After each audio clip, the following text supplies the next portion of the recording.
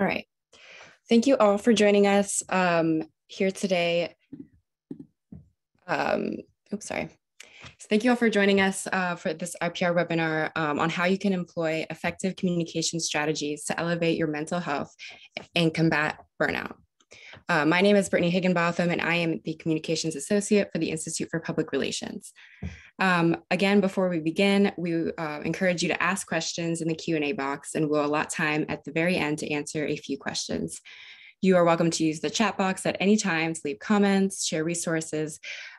Please note that an IPR staff member will be moderating the questions through the Q&A only. If you have any logistical or technical difficulties, just message an IPR staff member and we will help you. And then this webinar will be recorded and available for playback on our website and YouTube channel. We'll also link any resources shared today. All right, now let's get to it. I'd like to introduce our panelists before we dive in. Our first speaker is Dr. Laura Lemon. She's an assistant professor and scholar at the University of Alabama's Department of Advertising and Public Relations. She primarily researches internal communication and employee engagement with a specialization in qualitative methods. Our next speaker is Dr. Patrick Thelen, an assistant professor in the School of Journalism and Media Studies at San Diego State University. He is also the chief research editor at the Institute for Public Relations Organizational Communication Research Center. Now, our third speaker, Emily Graham, was having, unfortunately, some weather issues in Texas, and she will not be able to join us, but that's okay. And we hope nothing but the best for Emily and safety in her travels. So to kick off, I'm going to be introducing a few different questions that Laura and Patrick are going to answer, and kind of just in a very conversational and formal way. Either of you, Laura, Patrick, feel free to jump in. And you don't have to answer every question, just wherever you feel, you have the best answer. So my first question will be, in each of your roles, how do you define burnout and how does it show up in what you do? Well, I'll go ahead and jump in here. Thank you, Brittany, for the introduction. Welcome everybody to the webinar today. Really grateful for the opportunity to discuss my research and things that I'm passionate about, and something that's meaningful for all of us. I think we're all here because we're either burned out or know people who are burned out, and they're either on our team or our partners or colleagues. And so hopefully you walk away today with some resources, some tips and tools that can help you navigate the coming months, coming year, and then the next thing that we encounter in our world. So burnout is a concept that initially came from the human resources literature, and which is important to note because I'm going to transition later on today and talk about what public relations can do in terms of extending how we understand burnout and employee engagement, which is really awesome opportunity for both scholars and practitioners to reconceptualize the way in which we understand burnout. And so human resources literature and scholars initially conceptualized it as the opposite of engagement. And so they utilized a model using the job demands versus resources. And so this model demonstrates that the two processes that lead to job burnout would include high demands of a job and a lack of job resources. And so in this way, high levels of burnout are frequently found when the demands of the job are high and the available resources are low. As I mentioned, it's the opposite of engagement. So I think it's important too to talk about what do we mean by employee engagement. And this is oftentimes defined as the harnessing of the organizational members' selves to their work. And so what we see here is that we better understand how employees employ themselves in their roles, both physically, cognitively, as well as emotionally. And the research has shown that there are certain factors that would lead into how engaged an employee would be in their particular role. So that would be things such as meaningfulness, like a meaningfulness of the job, safety, so psychological safety, how safe someone feels to express themselves in their role without the opportunities or chances of negative repercussions. And then last, which would be availability. So, the availability of resources. And so this ties really nicely into how burnout shows up in my world, right? So I'm an academic in higher education. Brittany mentioned I worked at the University of Alabama. And I think we, as academics, lived through a very precarious time over the last 2 years, because if you talk about psychological safety, well, oftentimes a lot of our institutions couldn't even guarantee physical safety. So in getting to that engaged employee and then therefore burnout, there was this interesting sort of connection between all of that, because employees of higher ed institutions were feeling, at risk having to go into the workplace. And so, couldn't even get to the fact of like how psychological safe do I feel to share myself in the workplace. So I work, in a field where we don't have unlimited resources to be able to dedicate to ensure that the employees have the things that they need.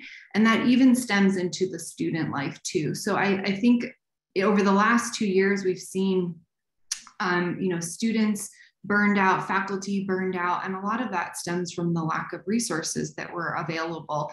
Anecdotally, I'll just share, here at the University of Alabama, we don't even have enough resources for mental health. For students. So if they want to go get an appointment at the health center, it takes oftentimes 2 to 3 weeks to get in, which is just not ideal. So we're in unfortunately not a great time in terms of navigating this new space. And hopefully over the coming year, I think we're going to see some positive changes. But how it manifested for us as academics, I think, we were flying by the seat of our pants and oftentimes feeling really overwhelmed because the demands of the job were high and the resources were low. Yeah, I completely agree with what Laura has been saying. I don't know what I can add to that, but I think I think what's really important to understand regarding burnout is that it isn't something that just happens overnight. Right. So, just because my last 3 days of work have been stressful doesn't necessarily mean I'm burnt out. Right. Burnout is typically defined as a syndrome, that occurs because of prolonged chronic job stress that hasn't been managed. Right. So burnout, the way I like to understand it is just a result of poor workplace practices, poor workplace policies, and just kind of a systemic societal problems that occur and that have been left unchanged. Christina Maslach, she's a social psychologist who's one of the pioneers of research on job burnout, and she has suggested that burnout has 3 different dimensions. The first one is exhaustion, right? Exhaustion refers to individual stress. So it's that feeling you have of, just not being able to take it anymore. I want to go home, but there's more to do, right? So that's one component of burnout, right? This exhaustion. And second component is cynicism. And cynicism, to me, is at the heart of burnout. It's you saying, take this job and shove it, right? And when you're feeling this way, you begin to feel negative and hostile and cynical. And as a result, your performance just takes a hit. And then that third component of burnout is professional inefficacy. And when you're feeling this way, you're self-evaluating yourself negatively, and you also begin to doubt yourself. So it's you saying things like, maybe I'm just not good at this, or maybe I shouldn't be here, or maybe I don't belong, or I'm stuck, right? And a lot of times people will describe this feeling as an erosion of their soul. Now, in terms of my experience working at a university, we're seeing very high levels of stress among academics and students, just like Laura was saying. From the student perspective, you just Google and you'll just find hundreds of studies showing, that, their levels of stress, anxiety, depression, and just, overall unhealthy coping mechanisms have increased, right? During the pandemic, students are dealing with a lot And as a result, we're seeing a huge impact on their mental health. The same is true with faculty. Burnout has been around for a very long time, right? All of these studies now are kind of comparing burnout pre-pandemic versus post-pandemic. And what they're showing is, there's a substantial change in just kind of in a university setting on how faculty members are feeling. Pre-pandemic, 30% of them said they were stressed. Post-pandemic, 70% of them said they were stressed. Pre-pandemic, 10% of them said they were angry. Post-pandemic, 35% of them said they were angry. All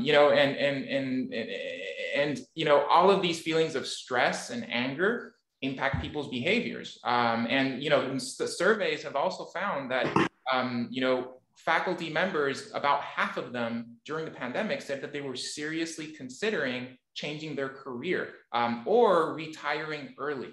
Right now, as communicators, we all know there's a huge gap between what people say and what they do. But regardless, 50% is an extremely high number. So to sum it up, burnout is a major issue today within universities. Thank you. And you sort of touched on this as far as pre-pandemic and post-pandemic, or during pandemic, but could you elaborate also on just how burnout has evolved over the past few years, and what are the signs and causes in comparison? Have the signs and causes of burnout, of course, the obvious with the pandemic, but how has that all played in together in light of the causes of burnout? Well, I'll just speak a little bit on how some of the research has changed in terms of the way public relations scholars look at this phenomenon, because I think it's really important to assess how we've, and when I say we, I mean public relations scholars, have moved the field forward, right? So from a human resources perspective, employees are assets that need to be managed, right? We're numbers on a balance sheet. And I think when public relations jumps in, we can apply, and some scholars have called for this, applying what we call the co-creational approach. And so this transitions the way in which we see employees. And so I think, given the state of the world, this is a shift that's going to need to, it's starting to happen, is going to continue that's going to need to continue to happen. And so when we see this co-creational approach, we start to see all organizational members as having intrinsic value, and they become partners in the meaning-making process. And so it's no longer about management's initiatives or what management's perspective is, and then hoping that employees carry it out. So much of the employee engagement scholarship in the beginning was surveys or interviews with management, asking their perceptions about how their employees were experiencing burnout or engagement, but no one ever went and talked to employees, which is just ironic, right? And so now we're starting to spend some time really capturing that employee experience, which is really where my research centers around. And I'm just a big proponent of the public relations field being able to offer this new meaning-making lens, because when you do that, stakeholders become valuable and bound together across across the entire organization. And then we start to be more prepared to handle crises such as the COVID-19 pandemic, right? If a pandemic or a crisis is going to exacerbate, given the numbers that Patrick just shared, is going to exacerbate how burnout is manifesting for employees, that we need to address it and hopefully deal with it on the front end. And this will help organizations become more fluid, more nimble, and be able to adapt to change that they probably wouldn't have been able to do so without sort of acknowledging what's been going on. So for me, in the research that I do, is finding ways for this co-creational approach to be applied, especially for organizations navigating a crisis, because we know that disengaged employees are more likely to speak negative about their employer to external audiences, and this is going to be incredibly detrimental for an organization navigating a crisis. And so, let's deal with this on the front end. And so, some of my research even advocates for a burnout assessment during the pre-crisis planning phase, because I think it can't be an afterthought. And unfortunately, I think for some industries and organizations, it becomes an afterthought when it's become too big of a deal. Yeah, absolutely. And just kind of to add to that, in going back a little bit to what I was saying previously, I think that one of the things that a lot of people and organizations, what they need to start becoming aware of is that, burnout doesn't just mean employees feel stressed. It has a huge impact on their health, and can unfortunately sometimes even lead to their death. And it's not me that's saying this. I mean, the World Health Organization, they have conducted studies just showing how long work hours led to, about 750,000 deaths from stroke and ischemic heart disease in 2016, which was almost a 30% increase since the year 2000, right? Other studies have found that people working 55 hours or more per week were 33% more likely to suffer a stroke compared to those working, 35, 40 hours. So people are literally working themselves to death. And while, the notion of burnout leading to death is a relatively, novel concept in Western countries, it is important to realize that the concept of, dying for a paycheck is so common in countries like, Japan and China, that they have a name for it. It's called, karoshi in Japan and wolaosi in China. I remember back in the 90s when we first started hearing these stories about, middle-aged businessmen in Japan working so many hours that they would just drop dead, from a bodily failure, or just opt to end their lives at, committing suicide in a subway station rather than return to the office. And I remember having these conversations with, people in the 90s and early 2000s where we were all commenting on, how surreal that was. And we saw this as a, curiosity, as a kind of weird regional phenomenon that was only occurring in Asia. But today we get it. When we hear about, China's 996 work culture, right? Working from 9 a.m. to 9 p.m., 6 days a week. We still see it as, kind of brutal, but it also kind of feels that this is the type of culture taking place right here, right now. And, people are working longer hours, and we're starting to realize that it's a risk, that, you might die because of engaging in this behavior. And when we're seeing this happen in alarmingly high rates in the US, again, taking this back to studies, studies have found that, the workplace environment in the US could be responsible for 120,000 excess deaths per year, right? Which, if you follow that number, would mean that workplace is kind of the 5th leading cause of death. So, going back to your question about, how has burnout evolved? I'd say that more people are feeling this way, and that they're also starting to become aware of the harmful impact that it has on their lives. Thank you. When we discuss ways to now, what can we do about it? Let's first talk about what organizations can do to support employees suffering from burnout, and then in that hand, how can organizations prevent burnout in their employees?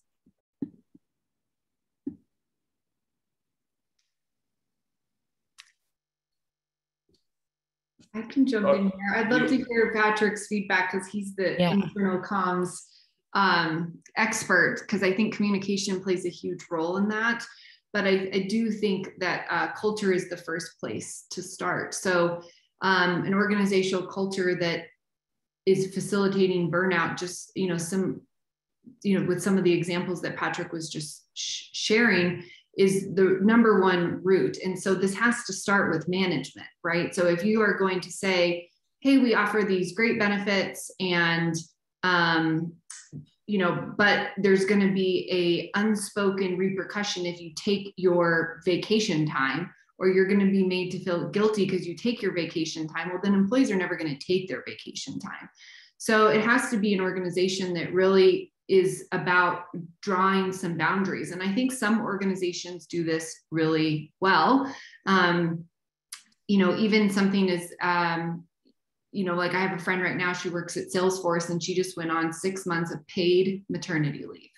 That's incredible. Now, not every organization has the resources to be able to, provide that to somebody, but, something as small as not emailing people in the middle of the night or on the weekends, because that's going to instill the need for that particular employee to respond. So I think having management lead by example in terms of making sure that employees cultivate this sort of, not balance, or just seeking the opportunity to decompress, right? And to find ways to check in with themselves so that they know that they're experiencing burnout. I think oftentimes too, as Patrick mentioned, it is something that happens over time, and I don't even think we know that we're experiencing it. And so one of the other things I think that an organization could do is to offer check-in surveys over time. So maybe every quarter, 5 questions, offering questions that maybe you hadn't even thought about, to help people sort of assess their own burnout. A friend of mine just expressed her experience with burnout over the last year. She had some deaths in the family, had to navigate that, plus a really strenuous job that was having her work 80 hours a week. And it wasn't until she went on vacation over winter holiday did she say, wow, I'm really burnt out. It required her to back away from the work, to take a pause, to take a break. And then she started to make some changes in her life. And so I think that organizations could really, be a proponent of that, and making sure that their organizational cultures champions rest, play, the ability to find the leisure time. But one thing I want to say about this, when it comes to what organizations' role is in in helping employees navigate burnout or eliminating burnout, it cannot be done to make employees more productive. So sometimes we think this sounds like a really great initiative because then we're going to have more productive employees. Well, you're going to end up in the same place that you started, and it has to be bigger than that. So I believe that organizations should really be striving to develop these programs to ensure that all employees have valuable work experiences, because it's the ethical thing to do, so that people aren't risking their health or even their lives for their job. So it does come down to being an ethical initiative for organizations and making sure that their policies and their procedures reflect that as well. Yeah, I agree with Laura. I mean, ethics is critical. And I also agree with the factor that it kind of, starts with management. If organizations really want to prevent burnout, the first thing they need to realize is and recognize is that the root causes of burnout do not really lie with the individual, they lie with the organization. Some time ago, I was watching a video on YouTube in which Christina Maslach, the burnout research pioneer I was talking about previously, was talking about burnout. And in that video, she was asking the audience to picture canaries in a coal mine. And before entering the coal mine, they were healthy birds and, that were, just singing away. However, after being exposed, to all of that situation, the carbon monoxide during their time in the coal mines, they left the coal mine sick, right? And they were no longer singing. None of us would assume that, the canaries got sick because they didn't take enough, mindfulness courses, right? Or didn't download the latest meditation app. The same is true with people. We need to stop thinking that we can prevent employees from burning out by offering more yoga classes, right? Or teaching them how to develop grit. Don't get me wrong, these are great tools for improving well-being, but they are not the cure to burnout. It's wonderful that some organizations are offering these perks, But if they truly want to solve the problem, their efforts need to go beyond that. Many organizations, try to help their employees by, offering them mechanisms to help them, increase their resilience and strength. And the problem with this approach is that it shows that organizations are simply trying to fit people to the job, right? And they're ignoring, the systemic and institutional factors that are the real causes of burnout. To fix burnout, we need to understand that burnout is about the organization, not the people, right? All of these yoga classes, wellness technologies, meditation apps, vacation times, they're good and they can definitely help people feel healthier. But suggesting that they are the cure to burnout is problematic and even dangerous. Instead of fitting people to the job and simply asking them to engage in self-care, organizations kind of need to focus on the causes of burnout. Taking us back, do I have time, Brittany, or should I stop speaking right? Because I can keep on going forever about this. No, feel free. I want to hear what All right. So taking us kind of back to, Maslach's definition of burnout, and the tool she uses to measure burnout, it's important to understand that someone who's dealing with burnout has negative scores on exhaustion, negative scores on cynicism, and negative scores on professional efficacy, right? You need to be scoring highly on all of these 3 dimensions, right? If we follow Maslach's understanding of burnout, right? So people who are only scoring high on exhaustion, they're not described as being burned out. They're described as being overextended, right? Or people who are only scoring, high negative scores on professional efficacy, they're categorized as, feeling ineffective, right? Those who are only scoring high on cynicism, they're described as being disengaged. According to, again, Maslach, you're only feeling burnout, true burnout, if you're scoring high on all of these 3 dimensions. And this is really important for organizations to understand because it underscores that there's no one-size-fits-all solution. People who are overextended, they have one key problem, and that's workload, right? They're dealing with, high demands and low resources, people who are disengaged, right? Or ineffective, they're dealing with other problems, right? Maybe they're dealing with problems of fairness in the workplace, or maybe they're dealing with problems of, not receiving enough, social rewards or recognition for the work they do.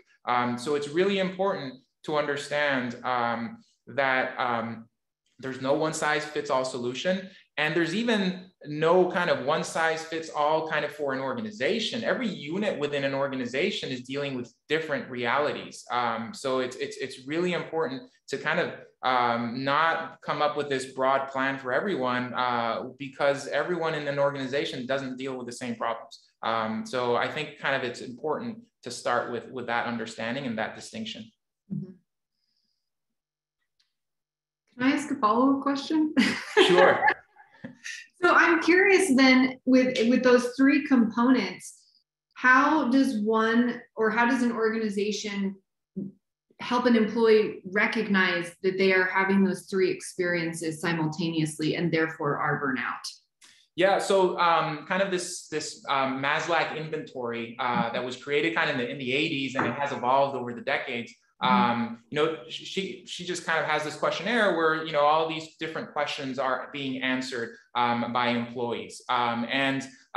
Organizations can kind of collect this data and understand how each employee is dealing with things differently. And therefore kind of jump in and kind of, try to find some solutions to the problems. But it's not just like, handing out a survey and seeing how people are feeling. I mean, that's one thing, right? And then you'll find, okay, this is how people are actually feeling. But, to truly solve the problem, you need to kind of go back to the beginning, which is, what are the causes of burnout? And kind of the causes are, one of them is the one we always think about, which is workload, right? That's the first one that usually comes to mind. And, it's obviously an important one, right? Study after study shows that, people are citing excessive workloads and tight deadlines as their biggest concerns. Things have just gotten worse since the pandemic. I mean, the number of hours people were working after, working from home increased substantially to what they were doing before the pandemic. That's one cause, right? Another cause can be just kind of lack of control. One of the top reasons people leave jobs is because they lack a sense of autonomy, or sometimes they're just feeling micromanaged. Right. I remember coming across this study that was surveying people in Sweden. They found that, people who had, higher levels of influence and task control had lower levels of, illness symptoms, were absent less frequently, and experienced less depression. So giving people the tools to feel that they have the power to make decisions and to influence others within the organization, that's important. Third cause of burnout is lack of rewards or recognitions, right? The phrase, what is it? I'm overworked and underpaid, right? It's just way too common, and people often joke about it. The problem is that it's a major cause of burnout. To be fair with organizations, a lot of them do pay a lot of attention to paying people appropriately. However, we also have to understand that money isn't everything. Organizations often forget about, just the impact of social rewards like recognition and feedback. When people work hard, they want to be acknowledged. We need to understand that. And, we're talking about communication, then, okay, let's find ways to acknowledge people, to reward people in a way that they find meaningful, not that we think they might find meaningful. Poor relationships is another key cause of burnout. And that's something we as communicators play a really, really big role, right? Just kind of improving relationships within the organization, building a sense of community among employees is just so important because it drives belonging. And belonging is, one of the most important human capital issues. We're around the world, not just in the US, we're living in very polarizing times, and our respect for each other's differences is eroding. We have, hundreds of tools out there to keep us connected. But at the same time, it just seems like we're growing further apart. Poor relationships is a major threat to healthy cultures and the overall business goals of organizations. And then the fifth cause is lack of fairness. That's super, super, super important. When people feel that there's no organizational justice, they'll get angry, they'll get upset, and they'll probably leave the workplace. And if they don't leave, maybe they'll take a higher number of sick days, right? Because they just don't want to come back. And then finally, I just add, it's also really important to think about values, right? Is there if there's a values mismatch between, me and my organization, that's going to be a problem that can also lead to burnout. Laura, I think that was a really long answer to your. No, it was great. I was just, and I can't help but think, just in the amount of exhaustion that people felt over the last 2 years, just exacerbated everything that you talked about, because there was a blurred line between work and home, and even our home life, that is often, that's a job too, right? But there isn't a reward for that. There's no additional financial bonuses, for doing the dishes or putting the kids to bed, or getting on a Zoom call, teaching a Zoom class, and then taking care of your own children. So it's a lot of this. You could see how it manifested exponentially over the last 2 years, because what you would experience in burnout in the workplace could very easily happen at home as well. Absolutely. So I think that's, you know, where we are today. And I think somebody asked in the chat, I think we're already to the point of people feeling burnt out. So what do we do? Yeah, I agree.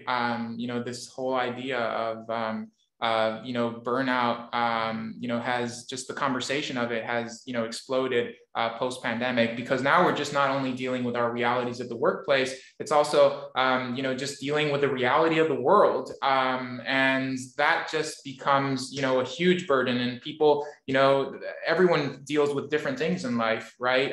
But then if you add, you know, now I have to take care of, you know, some family member who's dealing with something, and now I can't see my friends because we can't go out and talk to the world. You know, you're just adding a bunch of different layers to a situation that was already critical before, and now it just kind of compounded, and people are, you know, feeling like please help me address this problem.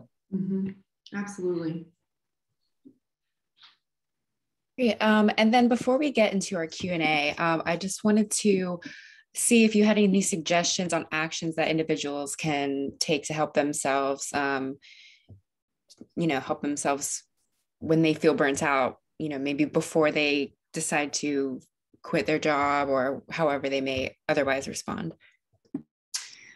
I think it's really important that that individuals, despite the resources that the organization may or may not have, but find some ways to draw boundaries. And I think that that's going to tap into making sure that you're not demanded, you know, have higher demands for your job.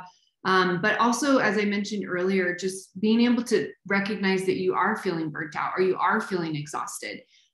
Sometimes we are operating on autopilot that we don't even know what's happening. And so I just know that somebody dropped it in the chat, but my most recent blog for OCRC was about mindfulness. And I think that that's a really important tool for all of us to use as a way to cultivate what's going on in our current experience. And so it's not, you know, a tool to assess whether something is negative or positive, but just a way to tune into that present moment. And so for me, you know, I've utilized this in my own research. I use it when I'm, you know, for teaching, and then also feeling incredibly stressed out, because it gives me the ability to pause and to see, okay, get my mind in order. But mindfulness is defined as being aware of the present moment and exercising, you know, a non-judgment of that present moment. And it allows us to have sort of this openness, this curiosity of what's going on, and not sort of judging what's happening, but just accepting for what it is.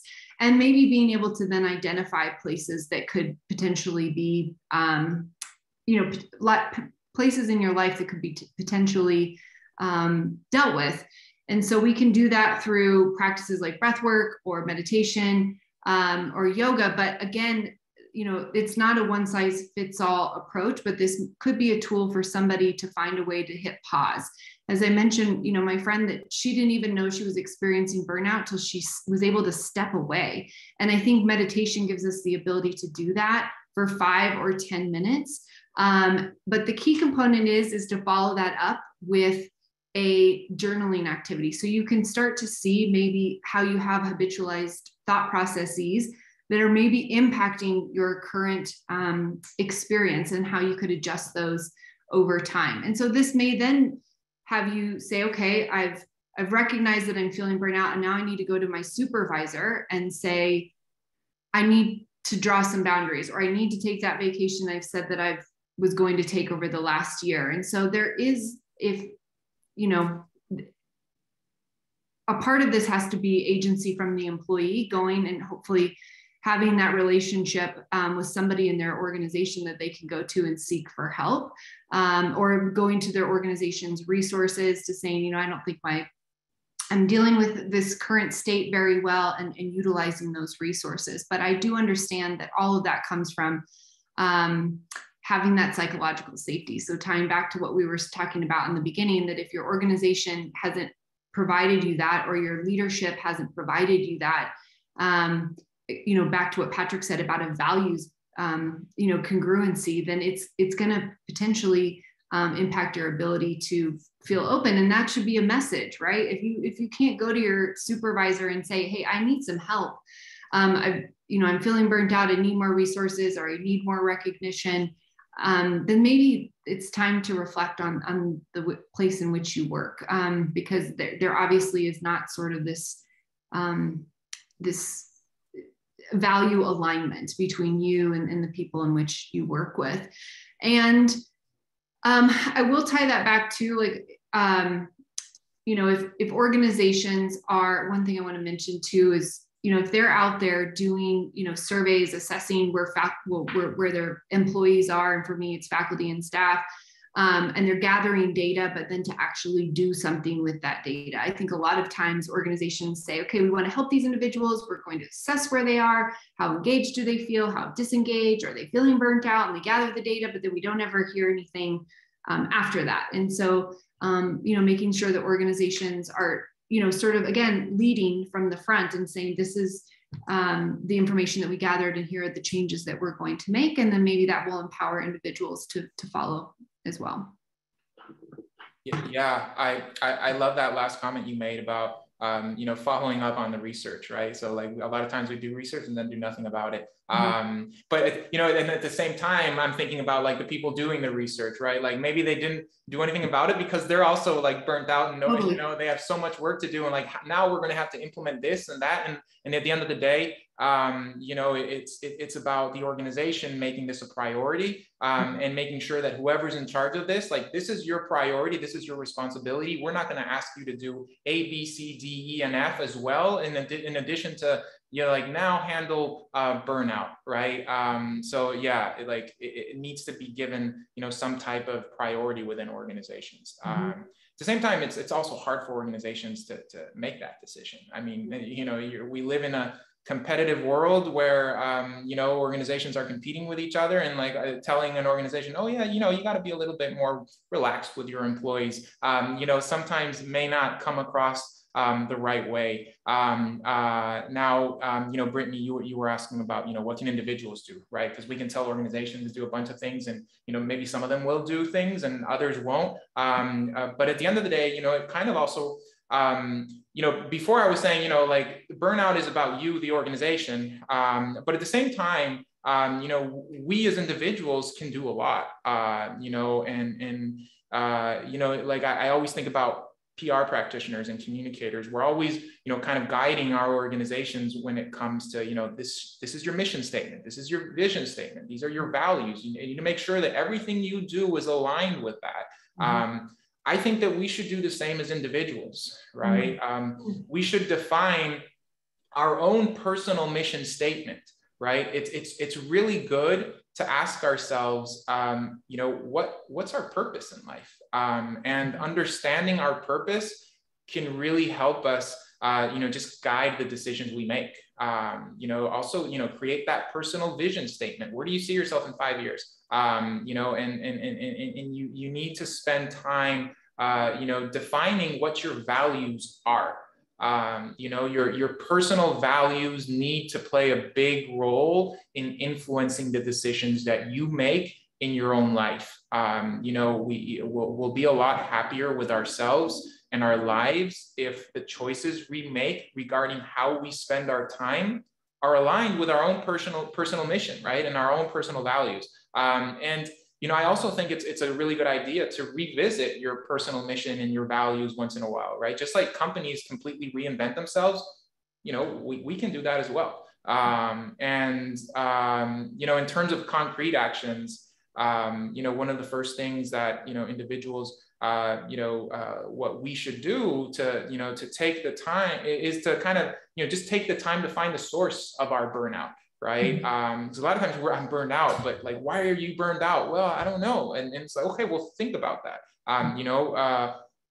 As soon as you realize, the sources of your burnout, you can start to solve the problem. You can start to find ways, to lighten your load right away.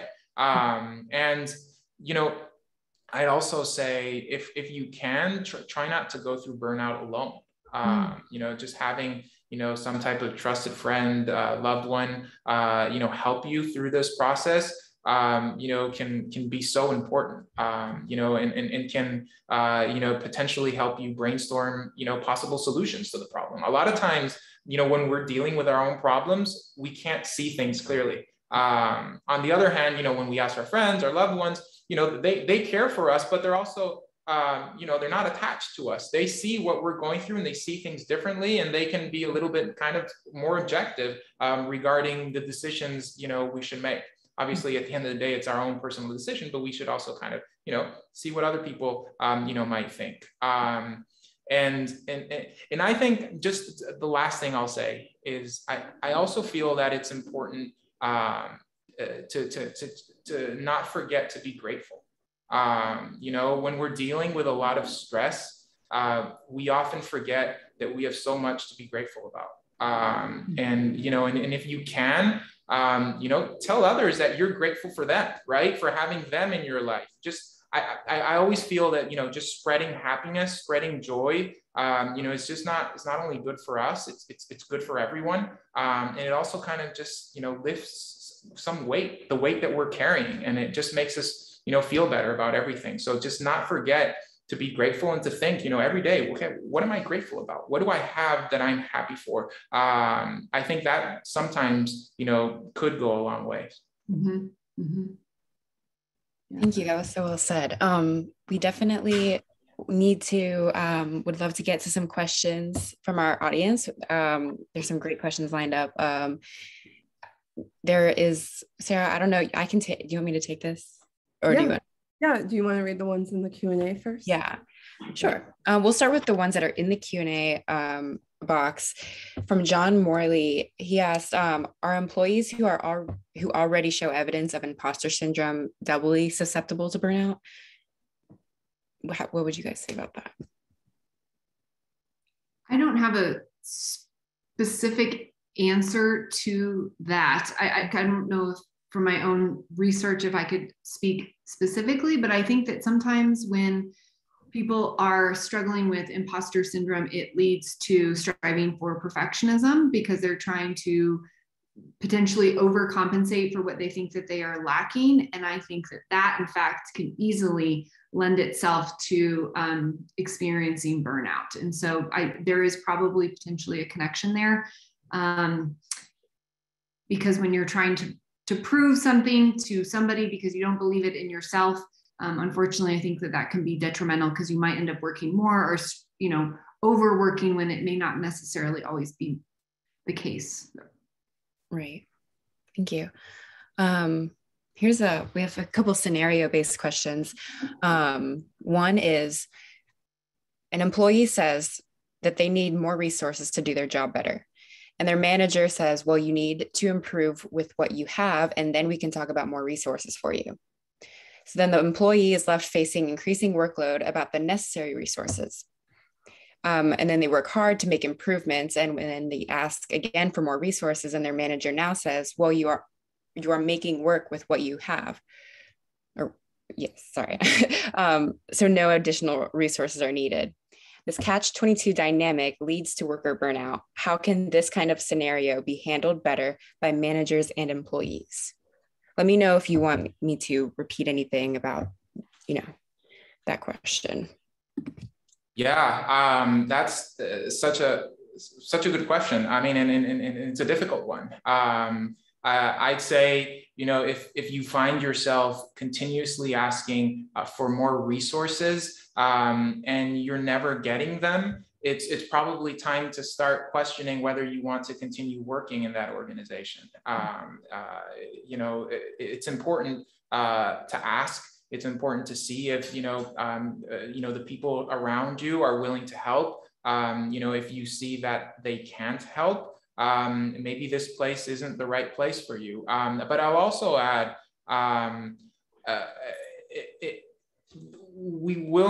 you cannot find meaningful change within an organization if you're not seeing people at the top kind of really show that this is important, right? If maybe your supervisor is saying, no, I can't, you're going to have to deal with that because that person's manager is telling them the same things, and the same situation goes on as you keep on going above and above. And that's just kind of that company culture. And, you know, if we don't start at the top, if we don't make changes from the top, you'll never see those changes being implemented down the road in an organization. So, you know, you know, it reminds me of, you know, one of the things I always kind of tell my students when they're always looking for that first job is like, please, please, please do the research before you accept that job, right? Like you feel waiting maybe 2 months, 3 months might be an eternity, but it really isn't.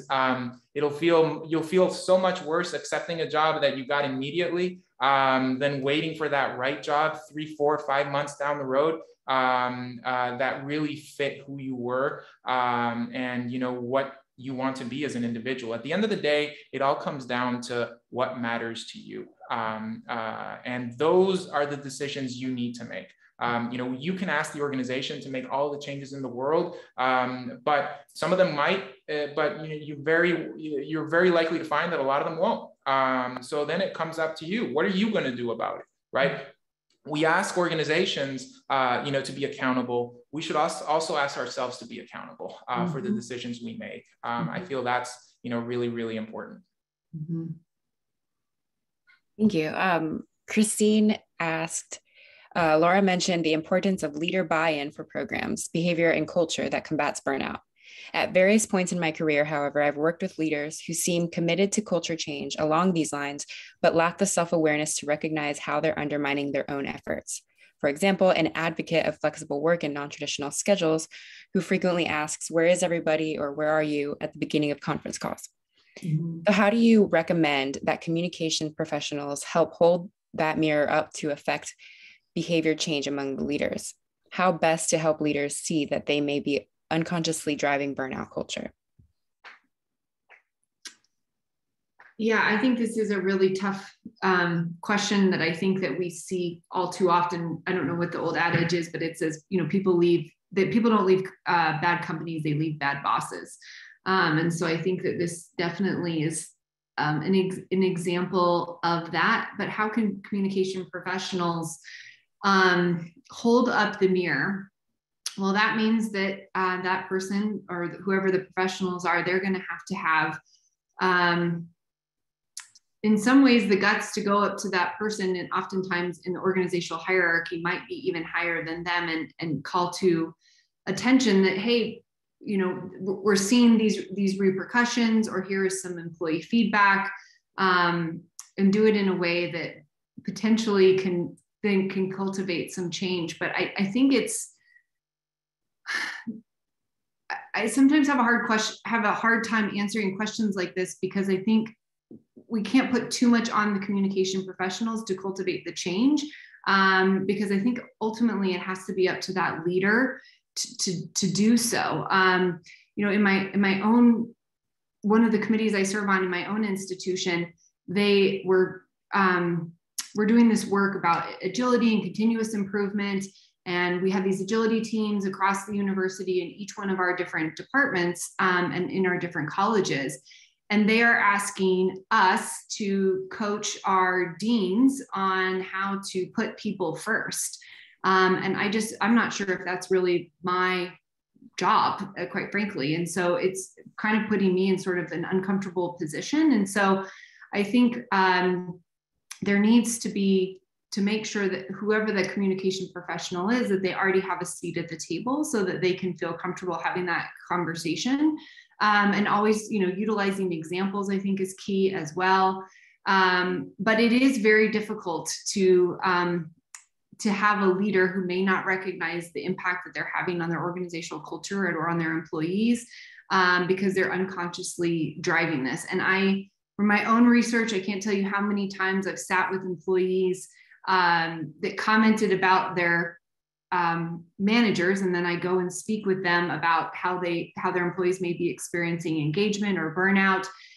And unfortunately, there is a complete disconnect between the lived experience of employees and what management assumes is going on. And so I do think the communication professionals can help that, but I do think that to be successful, there is going to need to be a seat at the table and some of that power discrepancy lessened, so that that person would be open to hearing what they had to say.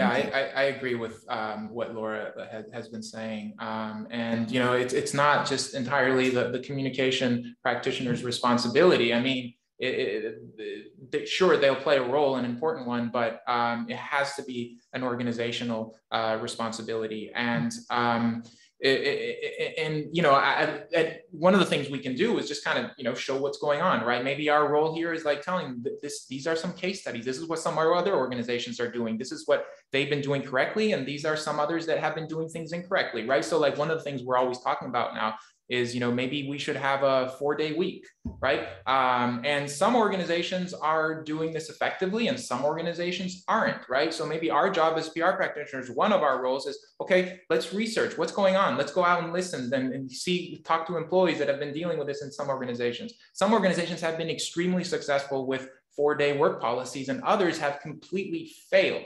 Right? The ones that fail, why are they failing? Okay, they're failing because yes, they're working Mondays through Thursdays, but you know, Fridays, they're supposedly not working. But here we are like having some meetings on Fridays anyways, because, you know, we have to do A, B, and C. And if my boss is in that meeting, maybe I should be at that meeting there as well, because what does that say about me if I'm not there? So it's not my obligation, but, you know, so then we can learn from what others are doing and see which are the ones that are doing things effectively and which ones aren't. And maybe we can take an approach that works. Mm-hmm.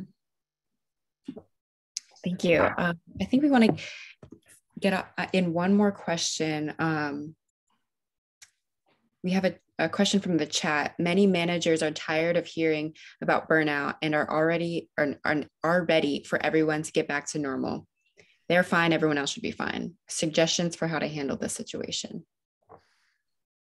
What's normal? I think this is a new normal.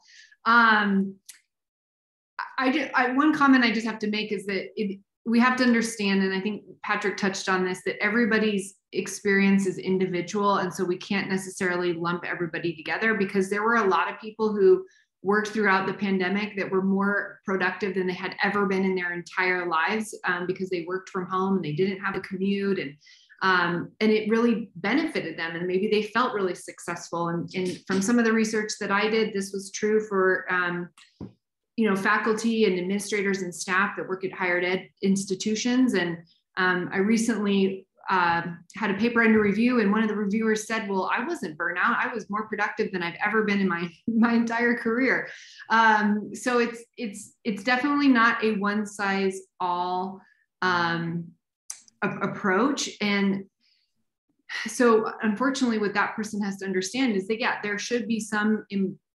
there are potentially some employees that are not experiencing burnout, but there are a lot that are. And so I think that you have to recognize that a one size fits all approach is just not going to work.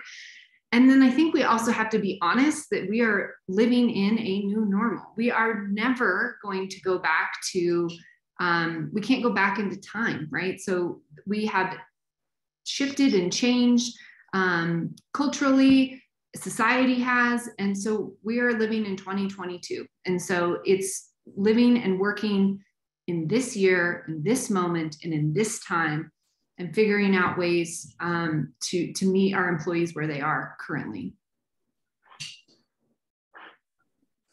Awesome. Thank you so much. Thank you both so much for speaking on this panel. I know that this is such an important and topic that affects literally all of us today, and we're just going to be more grateful for your insight and for sharing that with us today. And thanks for everyone for joining us. We hope you enjoyed today's webinar. We will share this playback and resources on our website and our YouTube channel. We have one announcement as well this week. We have a new episode of our series Race in the PR Classroom this Thursday at 12 p.m. Eastern time on intersectionality, featuring Dr. Natalie Tindolf from the University of Texas at Austin and Dr. Jennifer Vardman from the University of Houston. So thanks again to our panelists and for everyone for attending today. And stay tuned for the playback and for sharing these resources that we all discussed. Thanks again. Thank you. Bye. Bye.